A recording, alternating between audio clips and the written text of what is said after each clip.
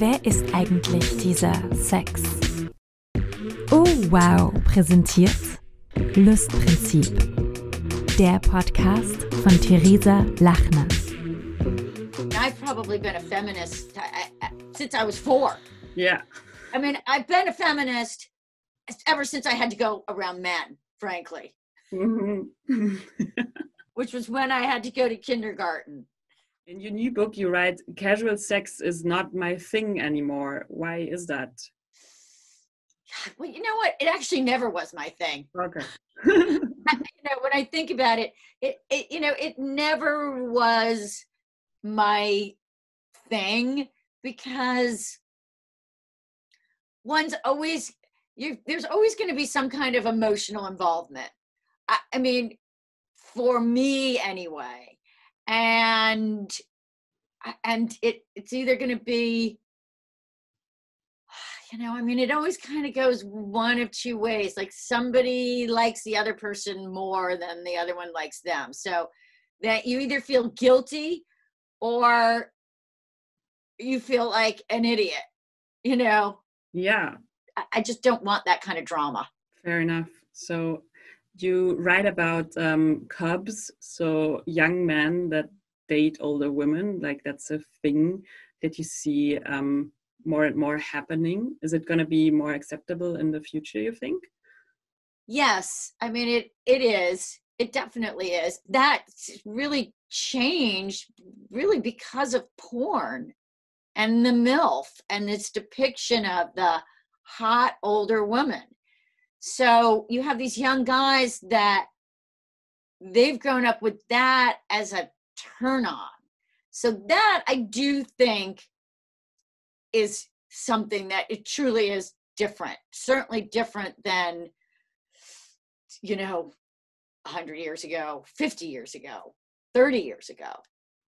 Sex in the City back in the days, I feel like has made this whole concept of hookup culture, whatever exactly that means, like more popular and more acceptable in a way too, right? When I first moved to New York in the late 70s and early 80s, it seemed like there was so much sex everywhere.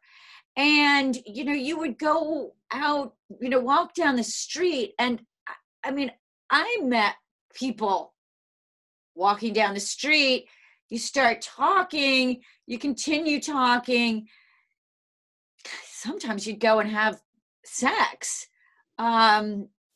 So, there's that part of it. And then there's also the other side where if it's only hookups, that's not satisfying either. So it's a push-pull of, the freedom to do it, but that shouldn't be the only kind of mode of having sex. And it seems like it's tipped over, a little bit more into that fast, easy, no consequences kind of hookup culture. Yeah. For instance, I did the story on Tinder.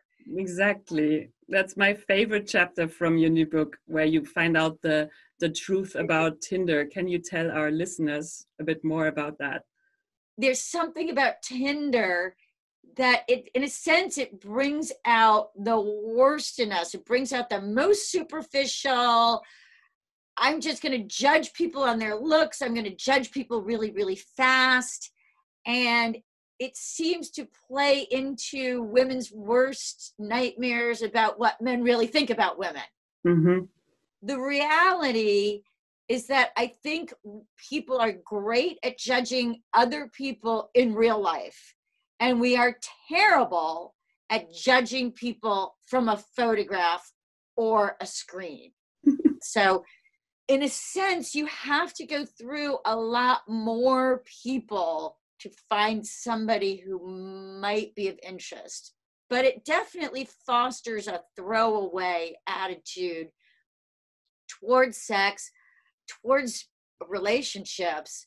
And it was interesting to me, and maybe it's also because of porn, but the sex that the women said that they were having, it was it was like really fast, and then the guy got off and that was it.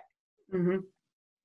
And that's, I mean, gosh, when I was in my 20s, we used to, I had sex for, a good 30 minutes. And then the guy was always supposed to make sure that the woman had the orgasm first, and then you had intercourse. So, I mean, you might be having sex for, 20, 25 minutes before you even had intercourse. And that doesn't seem to be true anymore. What do you think it will do to how like our sex and dating lives will change? I mean, now we have this new normal where we're not supposed to touch someone else. I mean, I do think, I wonder about this myself too, because I think about people who spent a lot of time alone in quarantine. And will those people say, hey, you know what? I need to be with somebody. Yeah. I mean, that I wonder about that. Will it make people have more value in relationships?